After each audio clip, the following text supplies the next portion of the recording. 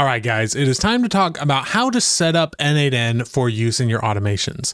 There are 3 ways to do this, and I'm going to cover all 3, but there's really one that I recommend more, although there is another option that might be very attractive to some of you as well. So we're going to talk about all 3 and figure out which one is probably best for you in your use case and how to get started. The 3 options are going directly with the software as a service or SaaS online cloud version of N8N, which has its own subscription associated with it. The second option is to host it locally on your own computer, because N8N is open source and can be just used on your computer. The third option is a kind of blend of the two, where you purchase your own server space and then self-host N8N on that server.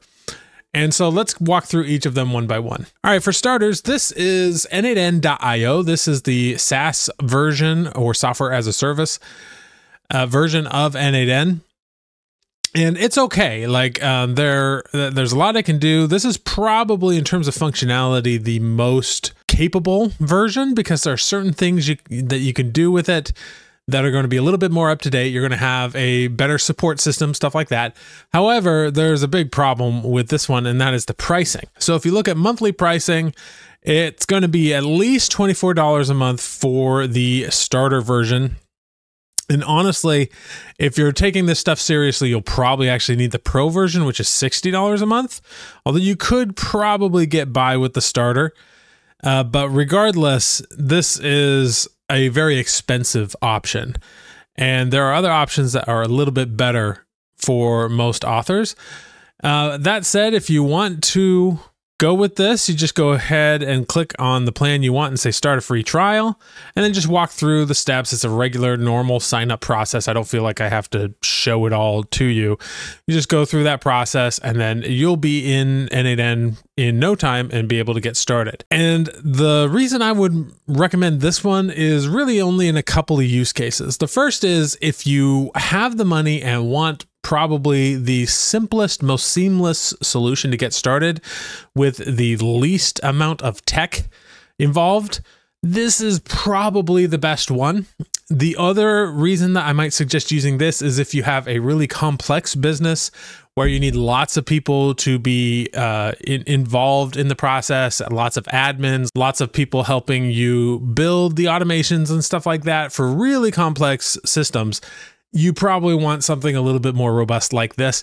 But that said, I really don't think that most authors are in that camp, and most of us just want something that is cheap and affordable and will get the job done. So with that said, let's talk about the second option that we have available to us. And that second option is hosting it locally on your actual computer. Now, the biggest advantage to this is obviously that it is actually free to do. There is no ongoing cost to hosting N8N on your computer.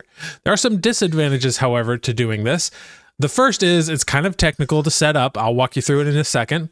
The second is that it is not an always-on system. What that means is if you have automations that need to run automatically at, say, like during the night or while you're out traveling or something like that, it can't do that if your computer is shut down. So your computer must be connected to the internet in order to interact with the internet in any kind of way. And that can just be a problem if you have things that need to be automated outside of, you know, you're actually using and interacting with it.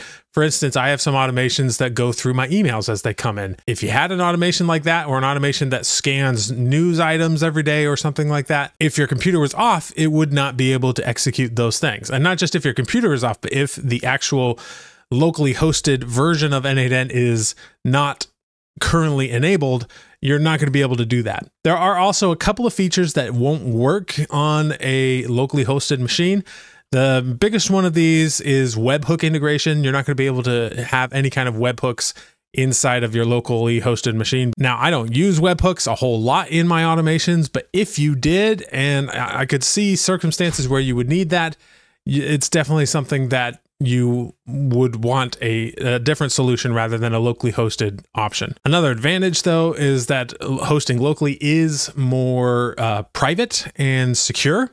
So as long as you keep everything on your actual system, you don't have to worry about your data getting into the hands of other people and stuff like that. Unlike the cloud solution, which basically you're putting all of your automations, your data, all of that is hosted in a cloud system that you do not control. All right, so let's actually get this installed on your computer. The first thing you will need is a program called Docker Desktop. And here's the website here. I will make sure there's a link to this down below. All you need to do is come here. This is not something that you need to worry about pricing or anything. You just come here to download Docker Desktop, and you want to choose the one that is right for your computer. So if you have a Mac, you would choose one of these. If you have a Windows, you choose one of these. If you have Linux, you can choose this one. For most of you, if you're on a PC, you're going to be using this one that says AMD 64, and you'll go ahead and download that. And then you simply install that program on your computer. And then once it's installed, it will ask you to close and restart your computer. So go ahead and do that now. Now, once your Docker is installed, you just come and search for Docker and load it up. And it will ask you to set up an account, but you don't actually need this. So you can just go ahead and skip.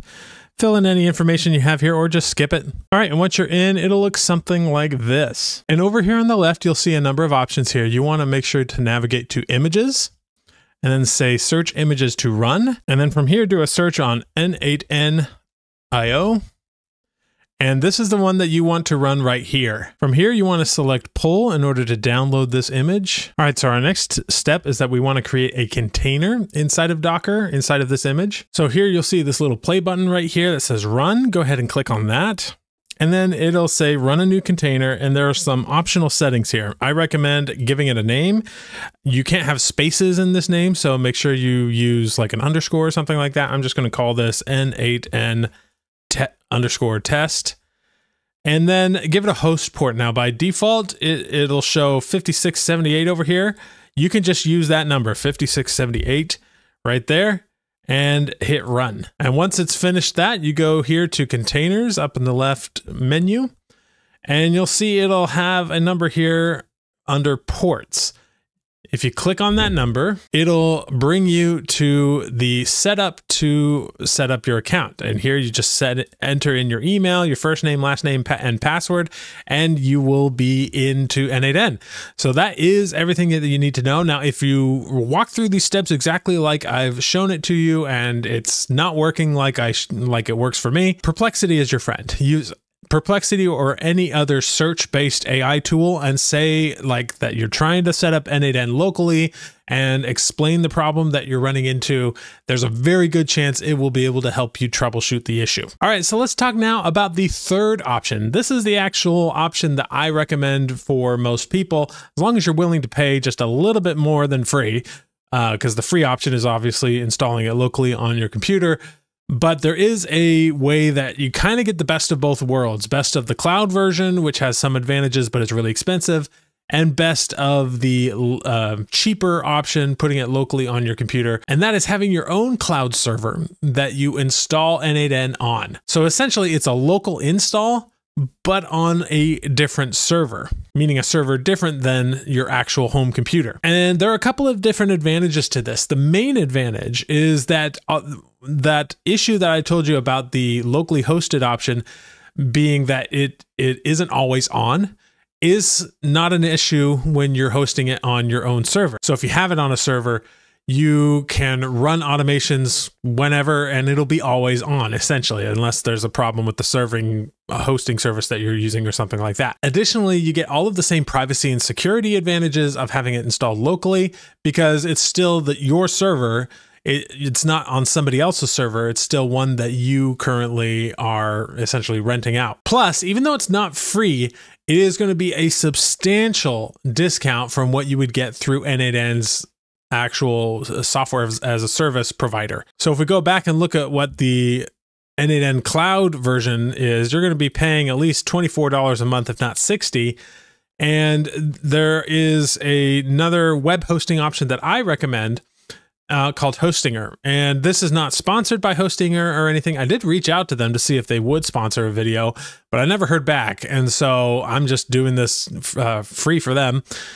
And the reason I recommend Hostinger is you'll notice even at the top of their homepage, they have an option here for self-hosted N8N. Hostinger has been really good about making this a very seamless process, which is why I'm recommending them. But what you do, if we go here to pricing, you can see what the pricing option looks like. So this is essentially the same as hosting your own website. And you can even use this to host a website and host N8N if you want. But if you come up to this pricing and select N8N VPS, these are just the VPSs that they recommend for N8N. You can select as low as $4.99 a month for this option. I would probably get something with just a little bit more oomph for $6.49 a month. That said, the only way to get it at that low price is to opt into 24 months, which is what I have done. Now, if you wanted to go month to month, it would be a little bit more expensive at $7.99 or $9.99 for one of these two plans. Almost certainly you will not need one of these higher plans. I've been on the KVM2 plan. I've never had any problems with N8N overloading the server or anything like that. And honestly, you could probably make do with the KVM1 plan as well. But to get the best prices, you crank it up to 24 months worth and buy it all at once for 2 years. And that's what I did. And even though that sounds like a lot that you're paying for all at once, it was still less than just a couple of months of the cloud hosted option. And so I find this to be an incredible deal, given that you get almost all of the advantages of the N8N cloud, as well as a lot of the advantages of self-hosting. The only disadvantage that this one has to self-hosting is that it does cost a little, but as you can see, it's not really a whole lot, and this is certainly a lot less than you'd pay for Novelcrafter or Sudowrite or any of these other AI writing tools. So if you want to use what I think is to be the best option here, this is the one I would go with. But there's absolutely nothing wrong with going with the other two options. This is just what I do. And if you're really strapped for cash, you can absolutely do the local install thing. Or if you're unsure about what you want, you can try the local install thing. But if you want to go this way, all you have to do here is select choose plan. Then you'll go through the purchase process. As you can see, this is only $155 for 2 years, which is a really good price in my opinion. Like I said, 3 months of the Pro plan here in N8N would be more than that. And here you're getting 2 years for the same price, for less than the same price. So you go through this and I'm not gonna show it here because I already have this, but you just select N8N here and then walk through the process and it will be installed for you, ready to go. It's a much simpler process than going through Docker and all of the stuff I showed you on installing locally. So this is definitely the way I would go if you're kind of like, you don't want the whole technical hassle and you're okay to pay a little bit of money for it. I think this is a good option. So that's just my thoughts there. But like I said, there are reasons why you might want the other two options. The cloud version is good for like really robust businesses and enterprises. The local install is probably good for a lot of people as long as you're willing to go through a little bit more of a technical setup. And maybe if you don't have a lot of money, you really want the free version, then that's fine. You can absolutely do that. And you don't mind that it's not going to be always on and all of that sort of thing. But if you want the best of both worlds, I think going through Hostinger, again, not sponsored, not even affiliate really, is I think the best middle ground for this in terms of ease of use, ease of getting it set up, related to price and as well as the features that it has options for. Because you remember I mentioned that you can't do webhooks in a locally hosted option. You can do them in a using a service like Hostinger. Plus it's a one-click install, so I just think that's a no-brainer for me personally. So those are my thoughts on that. Those are the 3 ways that you can get N8N installed and ready to go. In the next video, we're going to actually start setting some of the basics up in N8N so that you can actually start your automations. I know some of you are probably a little impatient and want me to actually get to the fun stuff, the actual automations themselves, but there are a couple of key things that if you don't do them, you're going to be very confused. So we're going to do a little bit more of that setup in the next video, and I will see you then.